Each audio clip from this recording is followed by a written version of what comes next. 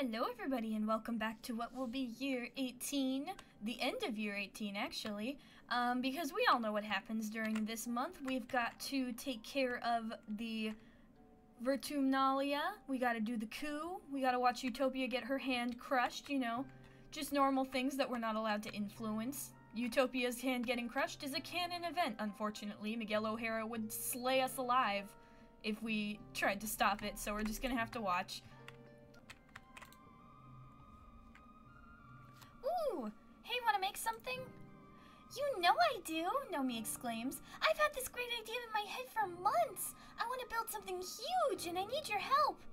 Nomi walks you through their plan to build their biggest thing yet, a massive dilly pillar float that you can carry on your shoulders using mushwood sticks to puppet it around and make it look like it's dancing. It's a huge hit, especially with the younger kids. You get a workout and you get to make something beautiful. Aww. Yes! We hit 100 friendship with Anemone! You go to the garrison looking for Nemi, but she finds you first, pouncing on you and wrapping her arms around your shoulders.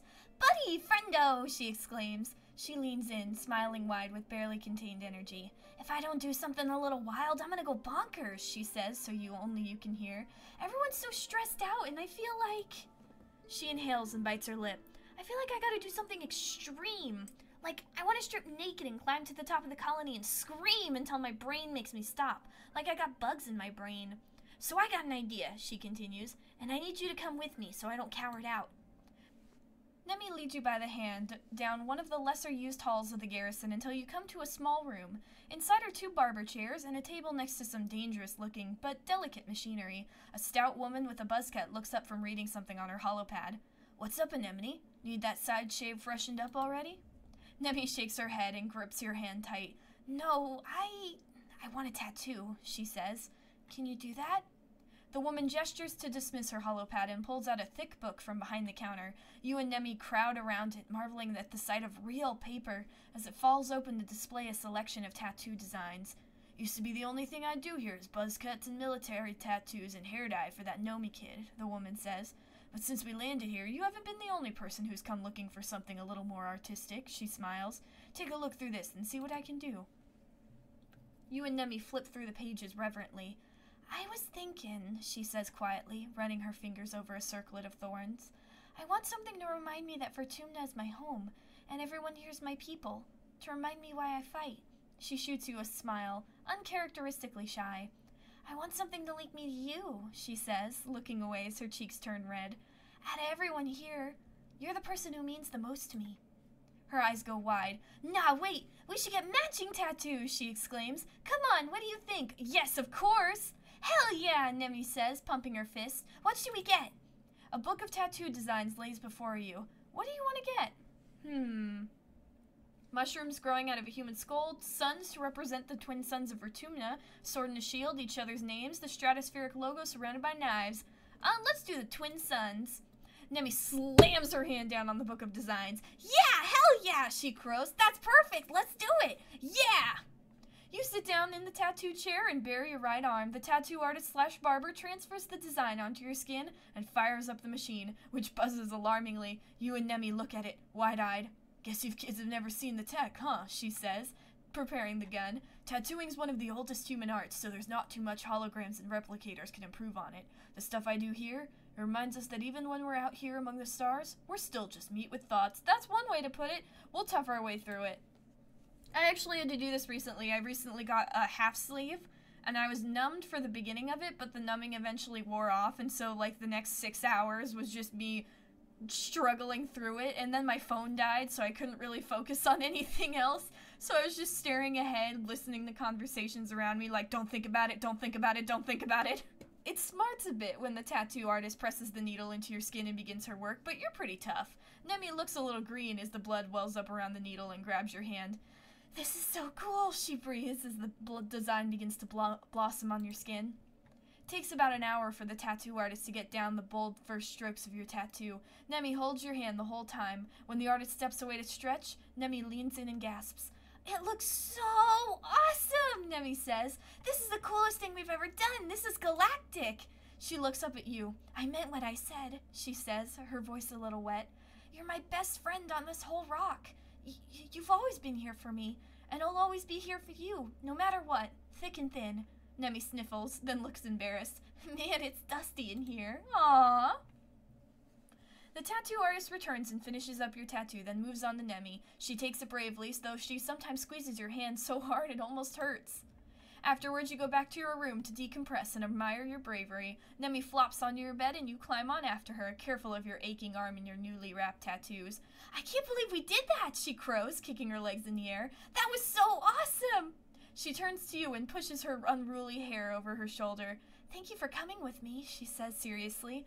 I probably wouldn't have done it if you weren't there, and I probably would have done something reckless. She laughs, brash and unashamed. Well, even more reckless. Of course, we're best friends. Nemi smiles toothily at you. Sure we are. Smiles toothily. I can't speak. You spot Vase leaning against the wall of the garrison, watching Nemi train with the others. Wasn't supposed to be like this, he mutters. Shit, man. I had everything. The friends, the clout, the perfect girl. What the hell happened? It's a crazy thing called the consequences of our actions, Vase. You should look it up. Anyway, here's a thing. Enjoy it. Because you can't enjoy your girlfriend because you don't have one anymore. Oh, I made that happen.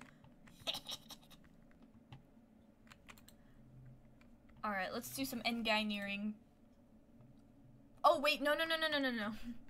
Not Engineering. I need robotics. Robotics. Robotnik.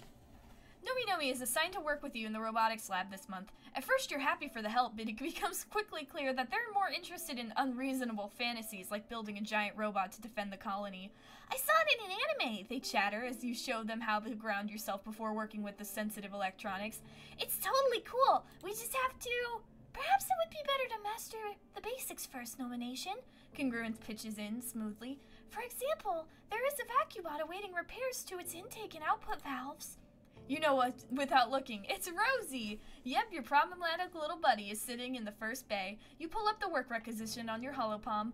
Looks like there are reports it's been spewing dirt out instead of vacuuming it up. Typical. Not to worry, little buddy, Nomi says excitedly. We'll fix you up right away and get you on your way again. They peer into its sensors. Maybe with a few upgrades? If it's not blowing out dirt, maybe it doesn't want to be a vacubot anymore. They look at you hopefully. Oh, I'll get stuck with this one no matter what. Tell me about this anime defense robot.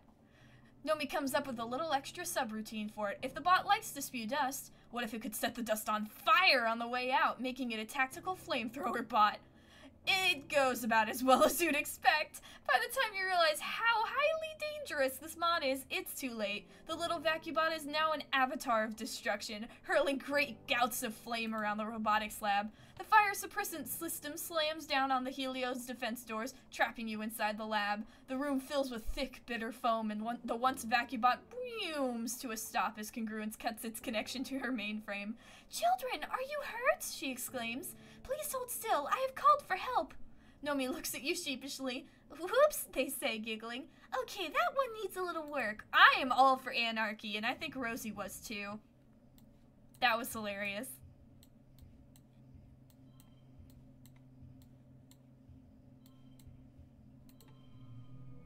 Nice. And now it's time for Vertumnalia.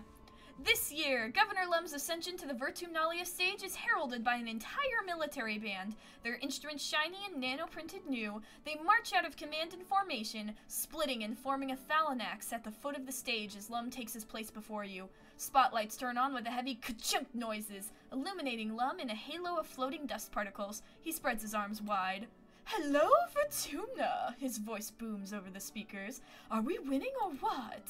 The reaction is mixed. You look around. It's easy to see the ones cheering the loudest are Helios and people who fully adopted their mentality, like Nemi. The Stratos are more reserved, some even silent. Security Chief Red is one of them, his usual stony expression hiding his true feelings. Regardless, there's enough people cheering that Lum has to wait for it to die down before he continues. We're killing it out there, people, he exclaims. Every day we claw a little more territory from the savage aliens of this planet. A potato pod arcs through the air and lands with a broken splort at Lum's feet, splattering him with juice. You don't see who threw it, but the faction from Geophonics is looking restless. They begin to jeer and stomp their feet. Lum continues, raising his fist. Those Xenos attacked us first, and now they're learning. Don't mess with humankind. The crowd is now evenly split between cheering and booing. The Stratos are agitated, and you hear calls for things to return to how they were, and how Lum and his soldiers are killing the planet. Even the council, lined up before the stage and facing the crowd, looks conflicted. We left Earth to get away from this shit, your dad shouts, and you turn to him in surprise. He rarely swears. Now look at us. We're right back to where we started, fighting each other in the planet. We brought it with us. Utopia hops up on stage and roots her own hearspeak through the speakers. He's lying, she yells bitterly. This year we lost 2 surveyors in the swamp, Sorrel and Quinny. They'd be alive today if Lum hadn't sent them to clear out a manticore den for no good reason. She jams her finger against the governor's chest. The only threat to our colony here is you. Lum's smile doesn't change, but his eyes go cold. He snatches Utopia's hand and calmly, slowly, crushes her holopalm crystal with his thumb. You can hear the crunch of the bones of her hand before her feed cuts out. Utopia yelps as her knees buckle with pain, her bravado gone. She holds her broken hand to her chest and is too shocked to resist when Lum shoves her off stage. The crowd is stunned into silence as well. Lum clears his throat and approaches the end of the stage, looming tall over the council. Thank you for your input, he says icily. Your concerns have been noted. This isn't the buffoon Lum presents on his daily holovlogs, or the nuisance he is when he visits a worksite. You see something in his eyes you've only caught glimmers of before. Hatred. You Stratos are lucky we didn't crush you under our boots and take your colony by force, he sneers. Before we got here, this colony was doomed. You're only alive because I was merciful. Just a bunch of burned-out hippie fugitives. What was your plan for surviving out here? Wishful thinking? Singing songs and talking to animals? Laughter ripples through the Helios. You, he gestures to the council, then jerks his thumb at his chest. Need us, not the other way around. I'm done pretending I need to listen to your opinions. If you want to live, you'll do what I say. He stares at Dr. Instance, who glares up at him with hate in her eyes as she tends to Utopia's hand. Maybe it's time to clean house, he threatens. We need team players here, ones who share the vision for the future of Vertumna. After a few tense moments, Sigh clears their throat. Sir, shall I continue with the traditional formalities now? Lum scowls down at Sigh, then throws his hands in the air. Whatever. Do it if it makes you feel better. You're all cowards. He turns and stalks off the stage, his marching band scrambling to follow him with his exit song.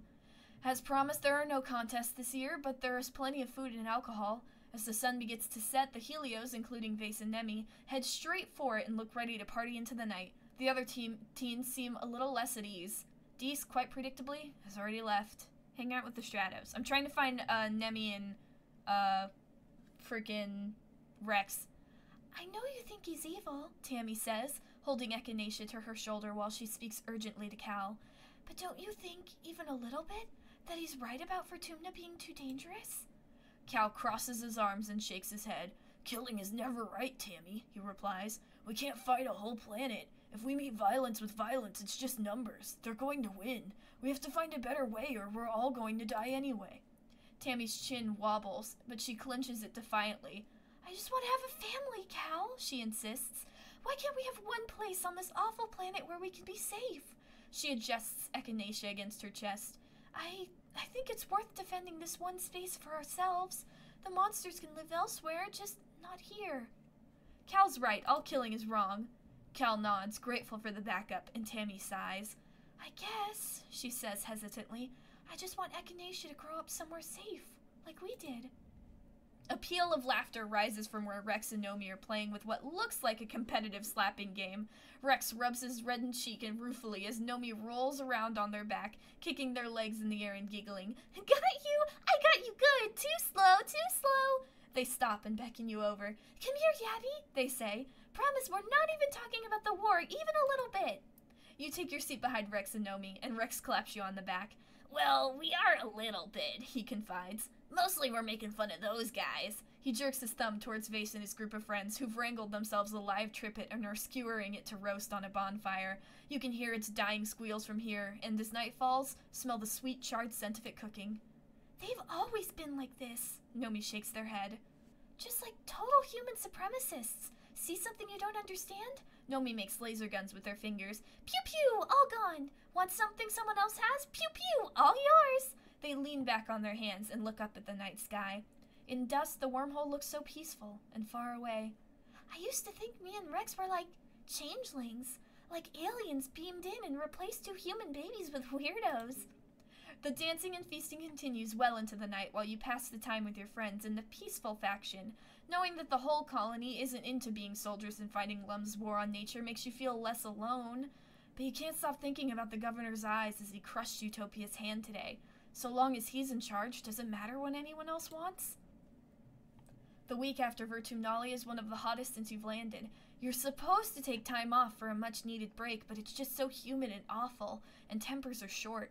Shortly after the festival, you start seeing graffiti cropping up everywhere. It seems that a lively, if not particularly civil, conversation between the two factions is being held on the flat surfaces of the colony. Lum announces a zero-tolerance policy for political graffiti, but you notice that not every tag is being removed, just the ones against the war, of course. The atmosphere of the colony is oppressive, as thick as the choking dust heat itself. Everywhere you try to relax, people just want to talk about the war. To make matters worse, the sweltering nights are making your nightmares intense again. You return to work feeling more stressed than before. Ugh. Everything's falling apart. We gotta fall apart more. We've gotta take this colony and destroy it and build it back up again, but in a good way. With a coup. You're hanging out with Marz when you hear shouting, and Governor Lum comes storming out of command and stalks towards the garrison. Ah! Sorry. No! I just put up new foam on my walls and it's falling! All my hard work gone to waste. Oh, why? Oh, no. Oh, no. You were fine for like a half hour. Why are you falling? Bad, bad, bad, bad, bad. You're hanging out with Marz when you hear shouting, and Governor Lum comes storming out of command and stalks over to the garrison. Administrator Sigh is hot on his heels trying to get a word in. You can't hear what they're saying, but Lum looks ready to take it out on someone. Marz pulls you aside. Look, he's going off again, she says, rolling her eyes. I can't believe he actually makes me miss Governor Udicott. He's like this all the time, she continues. It's like he's never actually been in command before. He has charisma, but the moment something goes wrong... She gestures to where Lum and Rhett are having a heated conversation outside the garrison. When he's defensive, he gets offensive. Literally. Yeah, I know, we just saw that. He crushed Utopia's hand. It's a canon event, unfortunately. Oh! That's new! That was never there before. I kind of want to touch it, but I'm not going to touch it because we're letting Marz become the governor because this is our final run and she deserves it. I dreamed you were the governor. Marz listens while you recount your dream, then grabs you by the shoulders. OMG, Yavi! I didn't think anyone else felt the same about Lum. What if we did something about it? You don't know how to say you're certain you already have, at least once, so you hold your tongue. Looking around to make sure no one is listening, she pulls you a little closer. I have to let you in on a secret. I'm already working on it. I wasn't ready to bring it up to the rest of the SFC yet, but I've been thinking, if the club can convince enough council members that Lum is bad news, we can actually remove him from power.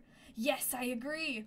It's time for an emergency meeting of the SFC. She grabs your hand and grins. Hurry up, I'm not going to let you miss this. Marz calls this meeting of the SFC to order with a grim expression. I cannot just stand by while Governor Lum ruins everything we've built here, she says, clenching her fist on the table. He might know how to hold a gun, but he doesn't know how to lead a colony. From now on, this club is going to focus on getting Governor Lum out of power and getting someone competent in. We have from now until Vertumnalia to somehow convince the other council members that he's gotta go. I agree, Cal says, and everyone turns to him in surprise. What? He continues defensively. Lum's a jerk. All he cares about is killing animals. It's better for the whole planet if he's gone. Marz steeples her fingers. But the question is, who could we get to replace him? Obviously, I think I'm a great candidate, but I'm willing to consider other options. Tammy immediately gives her support for Marz. I agree. It should be Marz. Cal looks worried. No offense, Marz, but are you really gonna stop the soldiers from killing the animals? Look, Cal, Marz says, spreading her hands wide. I don't want hunters going out and not coming back either. Maybe we can find a safer, more efficient way to deal with the animals, yeah? Sounds ominous. Cal doesn't look convinced. Nomi exchanges a look with Rex, then clears their throat. We support you, Marz. We think you'll be a great governor.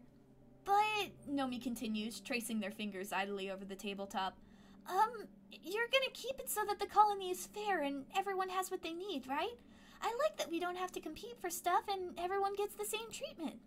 Of course, Marz says. Look, I learned from history, okay? We can't let income inequality tear this place apart like it did on Earth. There's gotta be a way to grow, together. She shoots you a grin. Right, Yabby? Just like we talked about.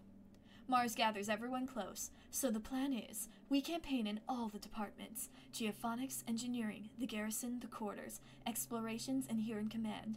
Try to soften up all 6 council members and get them on our side. Try to keep this on the down low. Then, at the next Vertumnalia festival, we surprise the governor with a spontaneous council vote and replace him. He'll never see it coming. Aw, yeah! Then we'll get started. I don't need a break soon. I need a coup!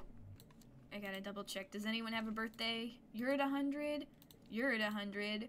You're at 100. You're at 100. You're at 100.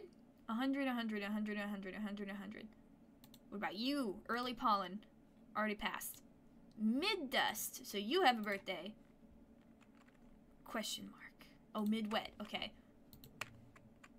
So it is Nomi. And I think Nomi wants to talk to me, too. You do! What's up, Nomi? You enter the lounge to find Nomi curled up in one of the larger chairs, fast asleep. Their hollow palm is still open. Huh. Gently wake them up? No, not falling again! Stop it! I've put you up like 3 times now! Double-sided tape my ass! You tap Nomi on the shoulder and they blink awake, frowning as they rub the sleep drool from their cheek. So, what? They mumble. What happened? Oh, hey you, they say, stretching their arms and legs and settling into a more comfortable position. I guess I fell asleep while working on my holo novel. They frown again and poke listlessly at their holo screen. I just closed my eyes for a cool nanosec. Guess I was more zonked out than I thought. There's just so much to write still. Feels like it'll never be done. Is there anything I could do to help?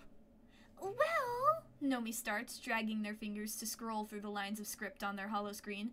See, the thing is, I'm too tired to get any good work done, but if I'm not working, I just feel guilty. So I don't let myself do anything actually fun because I should be writing.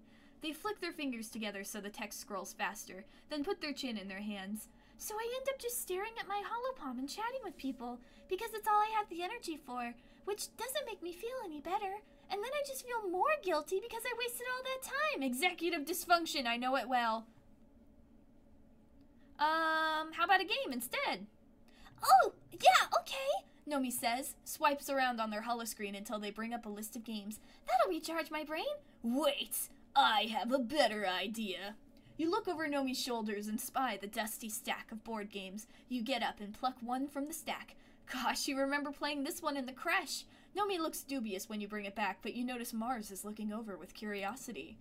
Is that Twister? Marz demands, snatching it from your hands. No way, this was my favorite. I did not even know we still had it. OMG, we are playing this right now. No questions.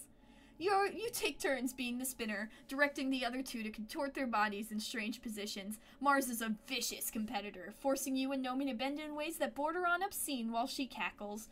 You're taking your turn as spinner when you see Nomi's arms start to shake and a mischievous grin start to spread across their face. On their next move, they contrive to just happen to be in the right position so that when they fall, they take Marz down with them.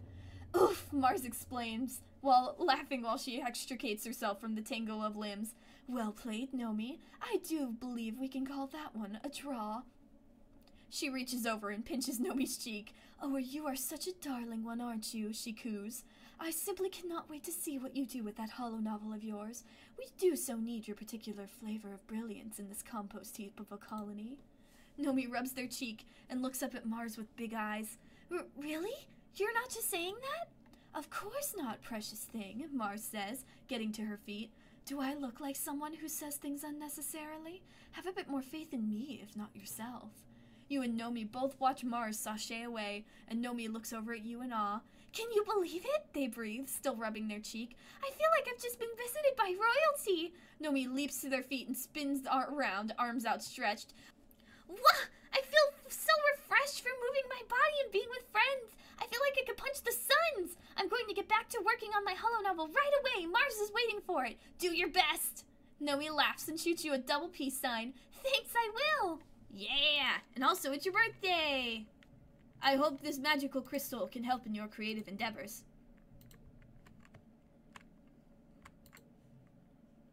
96, 92, 88. Oh, there's no way we're not gonna get to freaking everybody.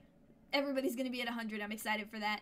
But I know we were gonna start the coup today. Well, technically we did, but I think we're gonna stop it here because since I will be talking through everything next time, I want to make that its own video where we convince everybody. So we'll wait on that, and we'll probably also reach 100 friendship with, if not Rex and Vase, at least Nomi. So that'll be another thing to do. We're gonna have to play through their holo novel, which I'm excited for. I loved playing through it when we were doing their route. And hopefully Rex and Nomi's romance route will pop up soon. I don't know why it hasn't popped up yet, but I hope it can. Hang on. What's up? Oh! You're surprised by Marz's soft hands covering your eyes. Yabby, she croons. Come with me. I have a surprise for you. Giggling, Marz leads you to your bedroom and removes her hand from your eyes. Still giggling, she gestures to a canvas-covered easel in the middle of your bedroom. Ta-da! A present? For me? Aw, Marz! Marz grabs the canvas and pulls it away from the easel with a dramatic flourish. In the painting, Marz is standing atop a mountain, raising her fist to the sky as lightning crashes around her. In her other hand, she is grasping a flag emblazoned with the logo of the SFC. You're there as well, standing just below her and brandishing a laser pistol you know for a fact is far too cool for the likes of the Colony Defense Corp. Marz sees you eyeing the flag. We'll get him one day, she promises. He can't be governor forever. Marz runs her finger down the painting's elegant frame. It looks like real wood, not nanoprint. I commissioned this from Nomi, she says, like a genuine patron of the arts. Might be the first piece of fine art ever created on this boring rock. What do you think? It's beautiful, thank you. Marz smiles. Of course, darling. Only the best for you. Marz folds the canvas and sets it aside, then sits down on your bed. She bids you to come sit next to her and takes her hand in yours. I just wanted to do something to thank you for everything you've done for me, she says. There's no one else I'd trust by my side right now, she continues, squeezing your hands. Lum's days and powers are numbered, and he knows it. I promise I'll keep you on your toes. I expect nothing less, Marz replies. She seems genuinely sincere. The problem with people in power is that no one has the guts to stand up to them and tell them when they're wrong. You talk for hours about your lives and plans for the future. Then as the yellow afternoon sun sets, the two of you step out to your balcony to watch the colony grounds. Marz pulls a glass bottle from where she's hidden it under your bed. It's no 1945 Chateau Mouton Rothschild, she says, uncapping the nano-printed bottle with a satisfying foop. But it'll do. You pour what's left of your canteen into the nearby potted plant, and Marz fills it with fermented mushroom wine. Cheers to us, she says, clinking the bottle with your canteen. Together, there's nothing we can't do! No! The only thing I can't do is keep these foams on the walls. Marz, help me! What just fell on me again? Alright, well, as I was saying before I got assaulted by my own foam wall padding, this is where we're going to end it for today. Next time, we are going to go through each council member and get that coup going. We already know we have some advantages. I know we can talk we can talk Rhett out of it. I believe we can talk Utopia out of it. We can hopefully get our mom on our side, but everyone else we're going to have to do a little bit of convincing, including our mom, actually.